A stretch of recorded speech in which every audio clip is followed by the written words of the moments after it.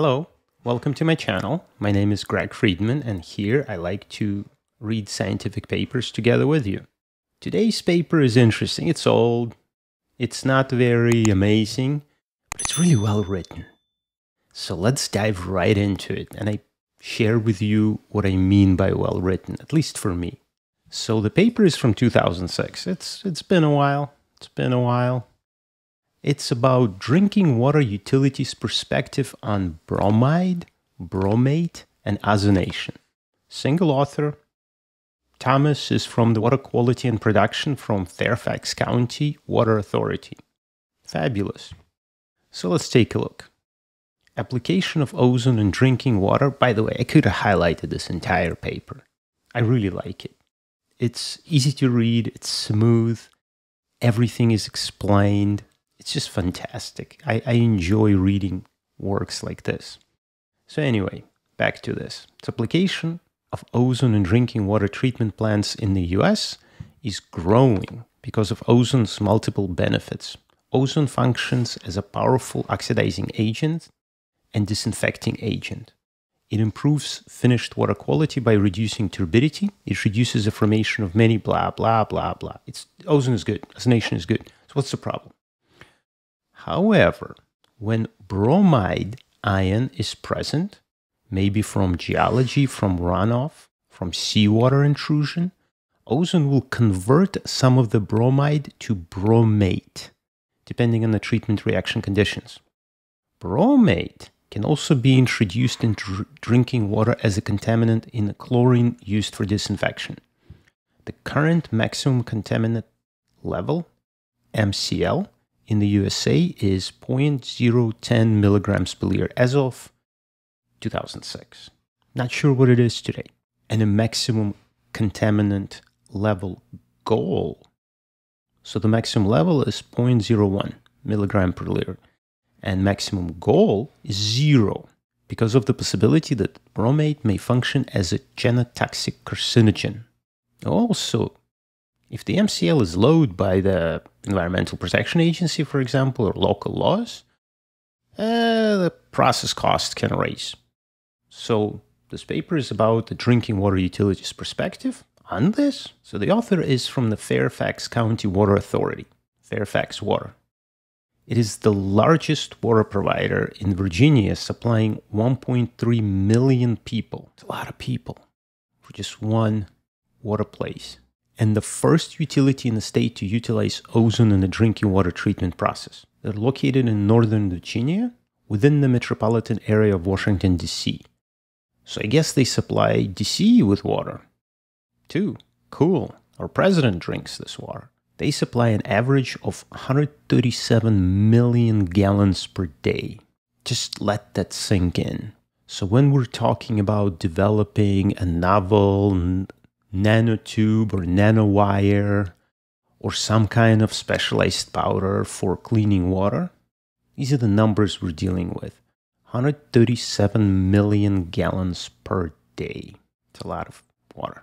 And of course, a significant issue to Fairfax water relative to ozonation process is the potential to form bromate from bromide inherent in the source waters. Yeah, it could be a problem. So the author describes the Fairfax water treatment process. In the treatment process, coagulant polymer, caustic soda, and sulfuric acid for pH adjustments are used, and powdered activated carbon can be added in rapid mix basins. Rapid mixing is followed by 3 levels of tapered flocculation and parallel sedimentation basins. The sedimentation basins are equipped with solid removal devices that transfer settled residuals to appropriate processing facilities.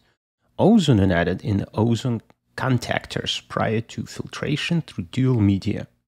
GAC, again, granular activated carbon and sand. After filtration, chlorine, fluoride, and caustic soda are added in the filter clear wells and main clear wells. Aqueous ammonia and zinc orthophosphate, don't know what that is, are added for final treatment in the high lift pump suction wells. The treatment process is illustrated in figure 1. Very fancy figure, but it shows where ozone is inserted. So mix, sedimentation, ozonation, dual media filtration, filter clear well, finished water storage. Cool. So we're ozonating before the filters. Nice. Water quality enhancements with ozone. So disinfection byproduct, DBP, levels, including trihalomethanes and haloacetic acid, have been significantly reduced due to settled water ozonation followed by GAC filtration, claims the authors from 2002. Looks like in multiple studies, this DBP, the disinfection byproducts, were reduced when ozonation was implemented. So what about this bromide-bromate concerns? The presence of bromide in a drinking water source, even at relatively low levels of approximately 100 micrograms per liter, is a cause for concern from a drinking water regulatory compliance perspective, claims another study. As was mentioned in the abstract, of course, ozone can oxidize bromide into bromate within normal water quality treatment parameters. Temperature, I guess, flow rate.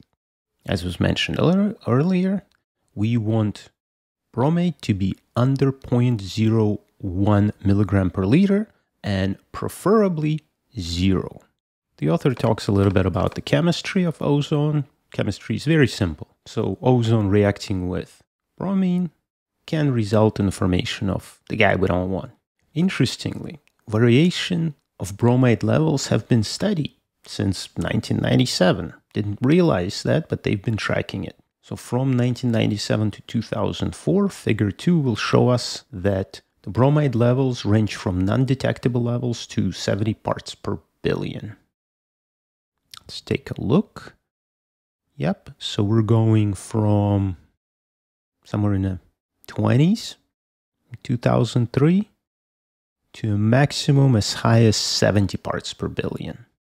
And in figure 3, look at the monthly levels. So let's look at the monthly in 1999. We go from 16 January and 16 September, thereabouts, to as low as 10 in April. This is cool. The exact cause of the higher January and September levels could possibly be explained by bromide-containing road salt runoff in January and drought conditions in September. Interesting. Road salt? Drought. Okay. So what about the Fairfax water bromide disinfection byproduct study?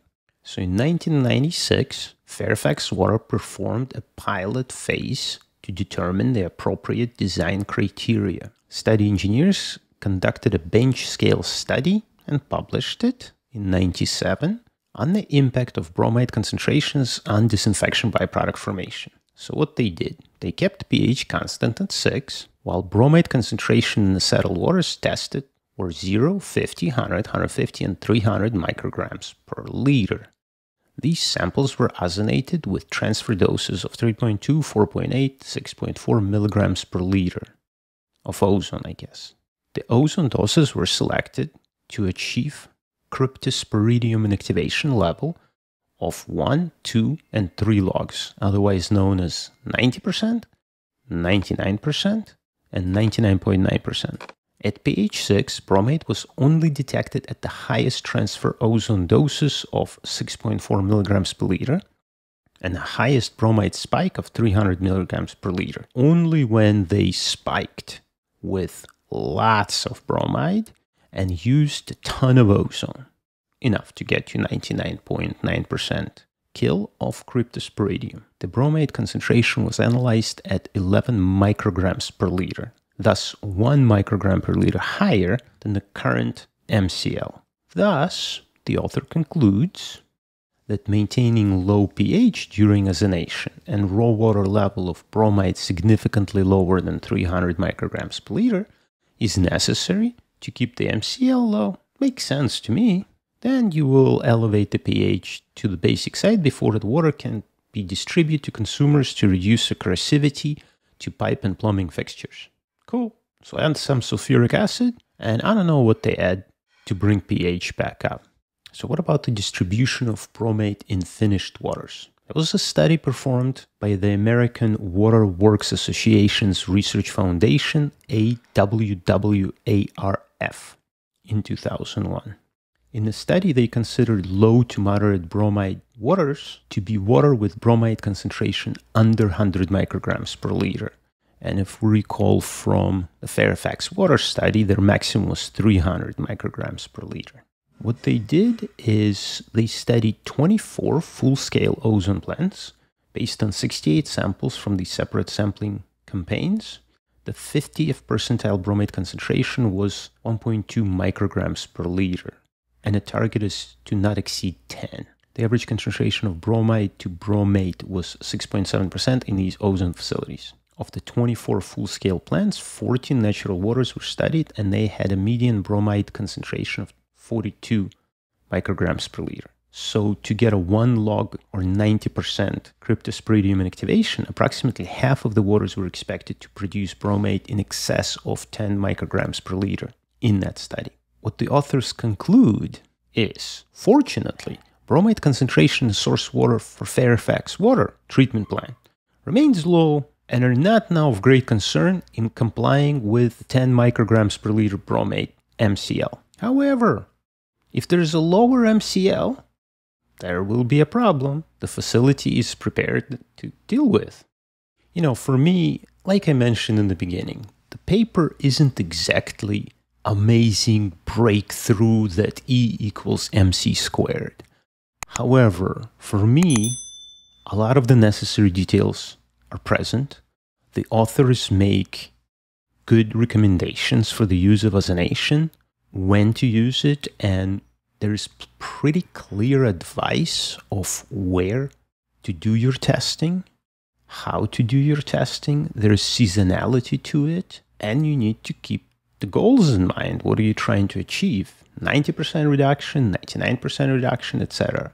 So I use this paper as a reference for myself of what a good, solid, clean, and clear paper looks like. I'm going to try to be a better writer myself, and I urge you guys to do the same. That is if you write papers. If not, enjoy this video. I hope you had fun.